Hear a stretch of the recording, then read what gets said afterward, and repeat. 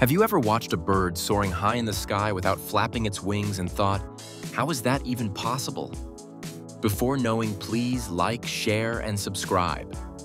That's called gliding, and birds are absolute pros at it. When they stretch their wings wide, they create lift, just like an airplane wing. But the real trick? They ride the air currents. Birds find warm air rising, called thermals, and let those invisible columns push them up. It's like catching a free elevator in the sky.